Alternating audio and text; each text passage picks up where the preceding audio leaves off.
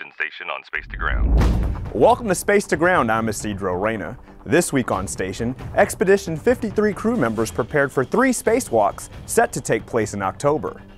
Commander Randy Bresnik will lead all 3 spacewalks, joined on October 5th and 10th by flight engineer Mark Vandehei. Joe Acaba will join Bresnik on October the 18th. During the first spacewalk, the crew will replace one of 2 latching end effectors on the station's robotic arm, Canadarm2.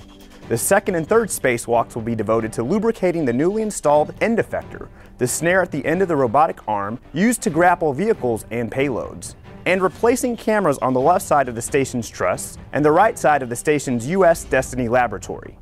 Visit NASA television and nasa.gov at 1 p.m. Central on October 2nd to view a briefing of the work to be performed.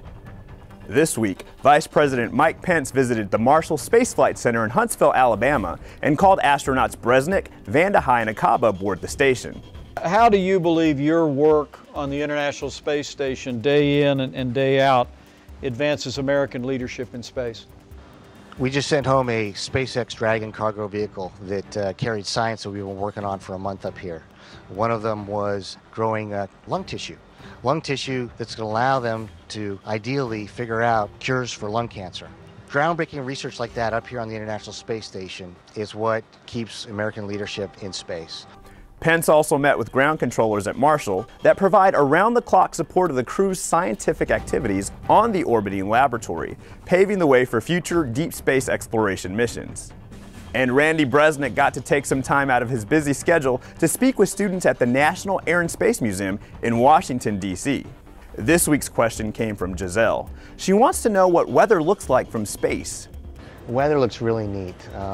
We get to see the clouds, and so the neat thing about clouds is they're no two the same. They're different everywhere, and you could see where, but you'd have a line of clouds, and then some puffies, and then some streaks, and things like that. We have, unfortunately, seen way too many hurricanes from up here the past couple of weeks, but to see the hurricane swirls and the way the clouds jet out from the edges, and then look down literally into the eye of the hurricane, we've seen straight down to the blue of the ocean inside the middle of Irma and Jose. The sad part for us is just knowing what's going on the ground underneath those hurricanes.